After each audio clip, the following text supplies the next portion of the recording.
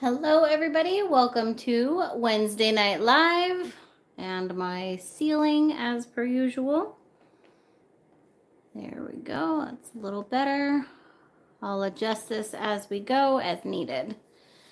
So for anyone watching this later on replay, this is a live video. The whole point's for me to be able to chit chat with people, answer questions in a live setting, etc. If that is not your kind of video, please feel free to not watch. I have many videos that are just plain tutorials with no chit chat whatsoever. For everybody else, please say hi in the chat box. Let me know where you're watching from. Hey, Susan. And we're gonna hopefully have some funsies. All right, there we go. I've got the live video pulled up. Hey, Barbie. Okay, so y'all might remember this is actually the vase from, hopefully I'm right, last Wednesday's live video. Hey, Heather. So I figured I would show you guys how I would resin seal this and how I would finish up this project essentially. Hey, Veronica. Hey, Jolene. All right, so let me just set up my second noche. Buenas noches. My second camera here. Although I don't need it yet. I'm gonna give people just like a second to get tuned in before I really get started, so that we don't get tons of repeat questions if possible. And I want to show you guys a close-up of this. I do not have with me, unfortunately, actually, I thought about this a little too late, but I don't have the canvas. Hey, Rhonda. Hey, Linda. The canvas that I did the hairdryer and tree ring on in the studio here, and it's pouring rain outside, so I don't really want to run to the house and grab it. But if you follow me on Facebook, I'll actually be posting the full video for that one right after this, pretty much, right after this live video. So you guys will get to see that if you check it out there. Otherwise, it'll be on YouTube shortly. Okay, so here is the vase, and I think this is just gorgeous. So for anyone who wasn't here during the live, I used all mixed media girl pouring paints, and I used Cause Earth Shimmer. I used Pearl White, Peachy Coral, some Canary Yellow, and Metallic Mixed Berry, also white. So here is the vase, and I did this through a strainer. And it is just gorgeous. I hope you can see that metallic shimmer from that pearl white and that, mostly the pearl white and the metallic mixed berry in there. So pretty. Okay, so let me just get this. There's a cord in the way. Sorry.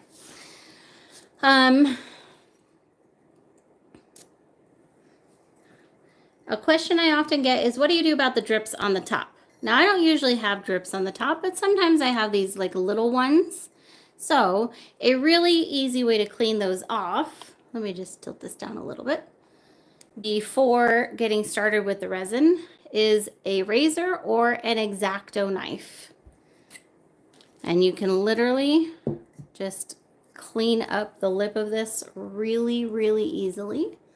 Let me scroll down a little more even. And I usually just go right along the top here. And I will just create a nice, ideally even line here. Sorry, I only speak English. If anyone else wants to translate, go for it. Otherwise, please watch any of my regular tutorials that have the translate button on them, which should be any video besides a live video, because I can't translate a live video. All right.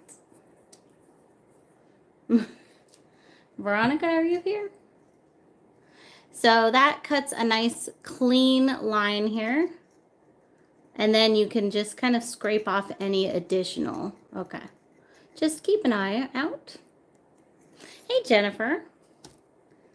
So I'll usually just clean up any additional paint that got a little bit inside the lip here. You can use your nail or razor as needed, or the X-Acto knife, I mean, either one. So it's really, really simple if you want to get a super clean top, hey Brandy, of your vase there. And that's really all there is to that.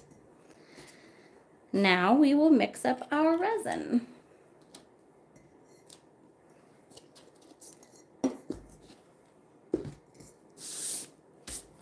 Oh, I'm probably gonna have to adjust this back a little bit here. Oh, Brandy, I'm so excited about next month. It seems so far away, yet also so close. All right. Just gonna move a couple things to the side here. There we go. Okay. And I'll adjust the camera as I go as needed. For right now, this should work. You might be able to hear, but I do have my heater on. And that's because it is a very cold and rainy day. And I'm preheating my resin. Now to seal this vase, I only need a couple of ounces. However, very, very rarely do I do only one project at a time, especially when it comes to resin, because it's a little bit of a pain in the butt to repeatedly mix up resin. So I actually have another project that I literally just need to pour resin into and it's done. So I'm going to mix up resin for both. And for my other project, I need probably at least 8 ounces. I think I'm going to mix 10 just in case. So I'll mix up 12 ounces total. Thank you, Barbie. I'm using Mixed Media Girl Artist Resin. And I stuck it in front of my heater for about 15 minutes. Hopefully it's not too long. Then I start off with part B because it is the thinner of the two. And therefore makes it easier to mix it fully together because the thicker one tends to stick to the side of the cup.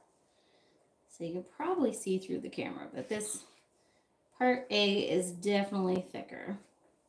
So 6 ounces of each, equal parts here.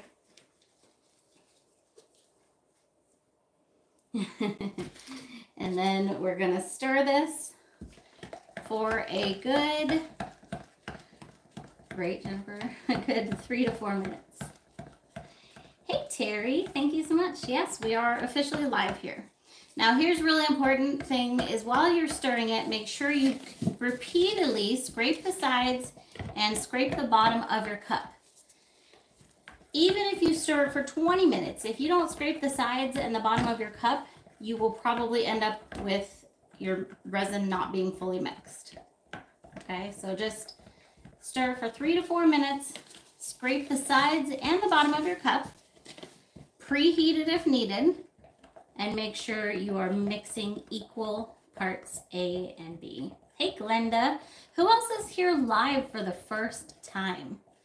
And Helen, if you scroll back through my videos, this was a live video from last week. So you can see it there. Or you can also just search through my videos, Mixed Media Girl Strainer, and I have a couple videos of doing a strainer on a vase, okay? Hello, Pamela. I've got a few newbies. Make sure you guys hit that like and subscribe button. I'm super, super close to 5,000, or 5,000. I'm super, super close to 500,000 subscribers. And as soon as we hit that mark, we're going to do a giveaway. I'm not exactly sure what yet. I'll have to decide that, but that giveaway will go live probably early next week. Okay, guys? And for all you newbies here, I do go live every Wednesday at 4 p.m. Pacific, 7 p.m. Eastern. So if you want to set your calendars to join me, I would love that. All right, this is about mixed. Just going to give it another minute or two. Scrape the sides and the bottom a couple more times. I know, right? Veronica, isn't that exciting? So hit that thumbs up, hit that subscribe button. If you guys really want some bonus points, share one of your favorite videos later. Everything is appreciated. Aw, thanks, Margie. All right. I'd rather mix it a little bit extra than not quite enough. Just FYI, so. I know, right? Super exciting. No, I do not pre-resin it. If I'm doing an acrylic pour, it's just acrylic pour paint. Let that dry and then resin it. If I'm doing a resin vase, then it's going to be all resin, no pouring paint. And I will often start off with a coat of clear resin just to start helping my colors flow. But yeah, you don't ever want to mix acrylic pouring paint and resin wet. Never, never. All right. So a key thing with resin as well is you don't want to leave a large amount in a bucket like this. So since I only need 2 ounces for my vase, I'm actually going to pour it into that project I was mentioning that I just need clear resin in. And so I'll show you guys. I'll also give you a little sneak peek of a video coming up also. This is one I did on a Facebook Live. A tray. What do you mean by ingredients? This is just Mixed Media Girl Artist Resin. Those are the ingredients. That's all it is. I'm just gonna record this separately. Anyways, this is a gorgeous beach resin tray. I love it. And I just need to put the top clear coat on it. And then it is done. Simple and fun project. And once again, the full video will be out relatively soon. Hopefully within the, probably by Friday. We'll see. Okay. So here I'm literally just gonna pour clear. You can add a sparkle to this if you want. Actually, I am gonna add a tiny, thank you, Linda, tiny bit of gold metallic dust, because that will go well with the vase as well. Now when I say tiny, I do mean tiny. Like I'm gonna add a couple sparkles and that's it. A little bit goes a long way, and I found it's best to do this with a stick so that you don't overdo it. Hopefully you guys can see my stick there. It's just gonna give it a little tiny sparkle. You don't want to overdo it. It can really take over. Nope, it's all the same. Resin comes in 2 parts, generally speaking. So a part A and a part B. These have to be mixed together for it to work. One is the resin, one is the hardener. So it's all the same resin. It's just 2 parts of it that have to be mixed together to cause that chemical reaction, which allows it to cure. All right, so I'm going to pour this out into here, and I'm going to take my stick and make sure that I get it pushed all the way to the edges. There's nothing worse than missing a little spot on your top coat there.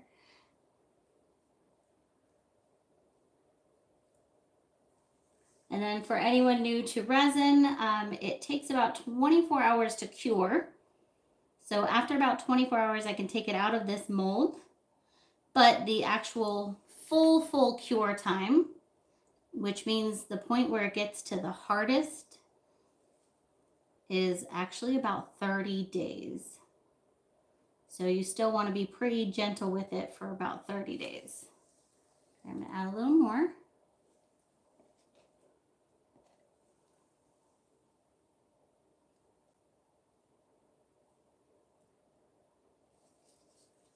Okay. I think we've pretty much got all our spots filled. Now this is in a silicone mold, and one little spot over here. In a silicone mold, you do not want to use a torch. It can actually damage the mold. So to get rid of any air bubbles in the resin, I use 91% isopropyl alcohol.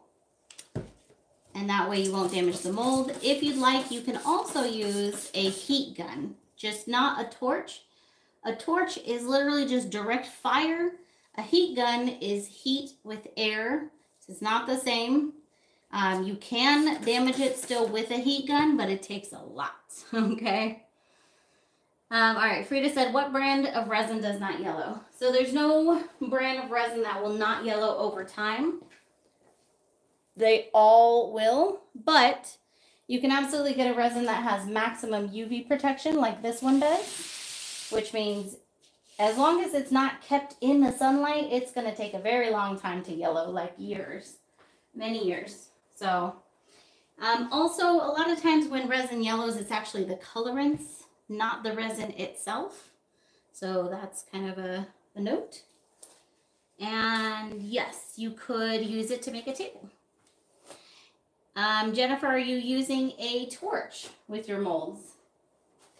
Because that's generally the only reason that it will stick. All right, let's get on to our vase. Hey, Reggie, good to see you here. Luggering. Yeah, I had to learn that the hard way. I'm not gonna lie, multiple times. I ruined many silicone molds with a torch. So, all right. This is the foam that came with the cup turner as a note. It's not an additionally purchased one, but you can absolutely purchase other ones like, oh, actually, I'm going to use this other foam, which is a little newer, like this one. This is one that I purchased. It's more squishy than this, and I got it from Amazon. It fits right into I actually cut it in half, and it fits right into a tumbler, and then it expands. So this is great for tumblers. But typically speaking, I use this one foam for pretty much everything. It works quite well. And I'll take it off of the cup turner, shove the foam down into there. It's not that easy to get out, but it's not that difficult. And then I put this on here. You need to make sure it's snug. If you have any looseness whatsoever, you have to put something else on there to tighten it. Otherwise, while it's rotating, it will fall off and you will be super sad. It happens. And then underneath here, I like to put a piece of silicone mat, a piece of plastic, etc., to try to protect my cup turner. I'm not always the best with that, and I have some cup turners that are really kind of wonky because they have such a buildup of resin. So I learned that also after quite a while. Let me just adjust this slightly. I want to see if I can, I'm going to try to zoom in. Close your eyes for a second. Okay, there we go. Hopefully you guys can see that okay.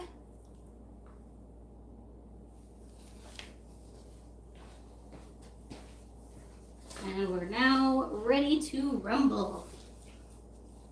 Thank you. So I turn the cup turner on, starts spinning,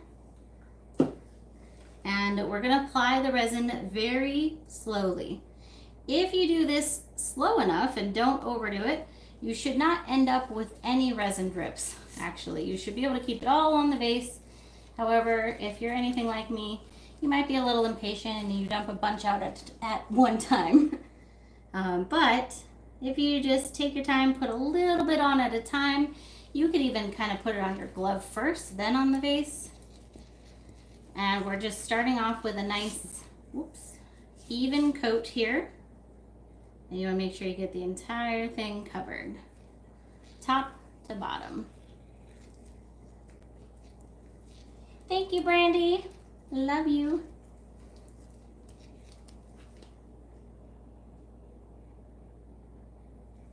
And remember, it really doesn't take a lot. You don't want to underdo it, but you really don't want to overdo it. If you put too much on there, it's just going to be a waste. It'll either all drip off, or it can pool at the bottom, which is really a pain in the butt. So it's honestly better to do 2 coats than to overdo it, okay? So, Oh, I totally missed what you said, Rhonda. I'll have to go back and look at my comments again later. All right, once I've got pretty much full coverage, which it looks like I do, I'll hold on to the cup turner because otherwise it can move. And then I will go section by section, starting at the bottom and going all the way to the top. And this is going to ensure that I did not miss any spots. And you want to do this for at least one full rotation, if not two.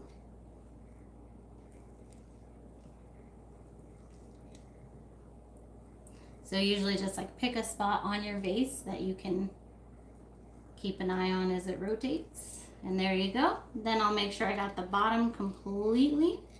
And then I will keep my finger here at the top also for a full rotation.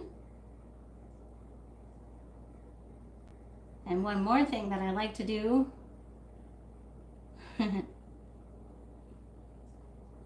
Awesome, Rhonda. Can't wait to see.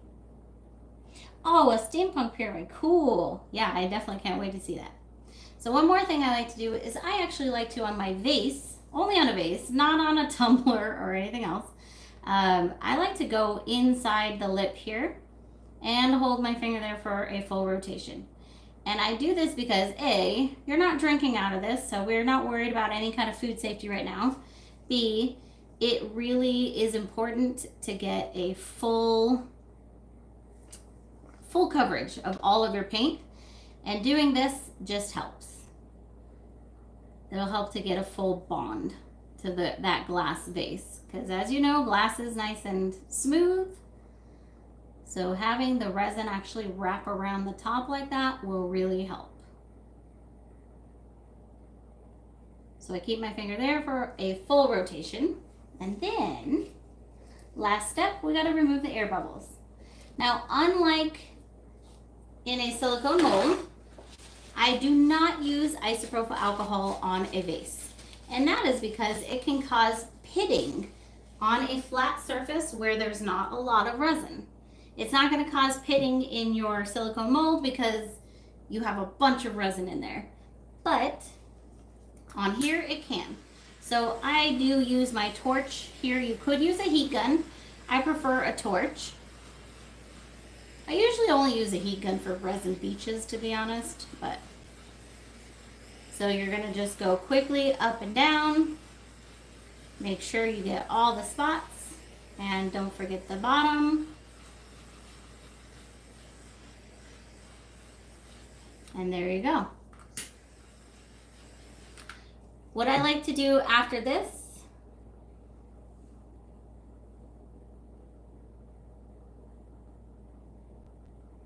Lisa, I'm not totally sure what you mean. Can you clarify? Like what glass specifically? Like I just did here. So it wouldn't be a problem with it if I just did it here. I like to let it rotate a full time or two and make sure A, that it didn't miss any spots, B, that it didn't miss any air bubbles. You can use your torch one more time. Definitely don't overdo it because you don't want the resin. Whoop. Now we know it's a live video. I would not do the resin on the inside of the wine glass. No, I would only do it on the outside.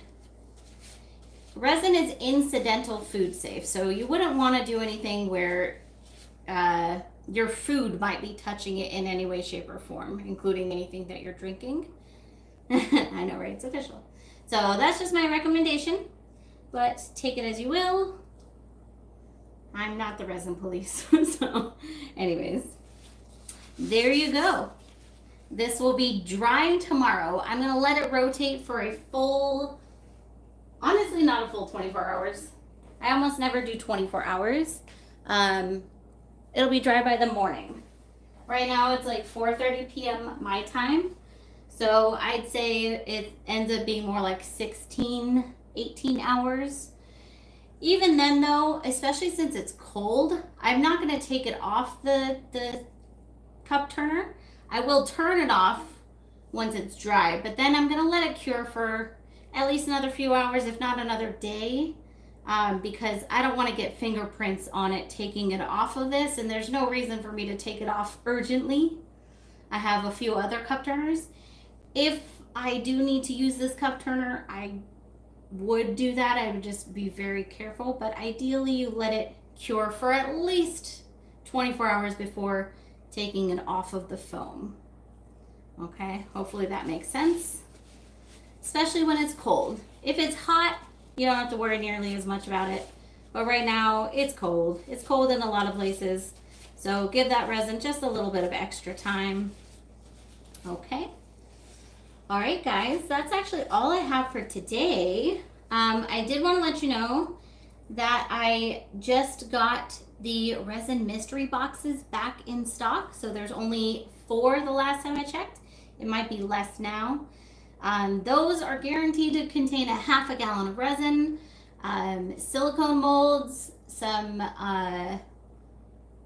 acrylic coaster pieces, and a bunch of really fun stuff. And what's in each box varies every time. Plus, it comes with the full Resin Basics course, which is like $250 course. So it's really fun. I would check that out if you want. There you go. Veronica just got you the link. And there's only 4 or less left. So grab it now if you'd like. Otherwise, thank you guys so much for joining me. Check out Facebook in a little bit for that video from last week's live. And I'll see you all next time. Bye, guys.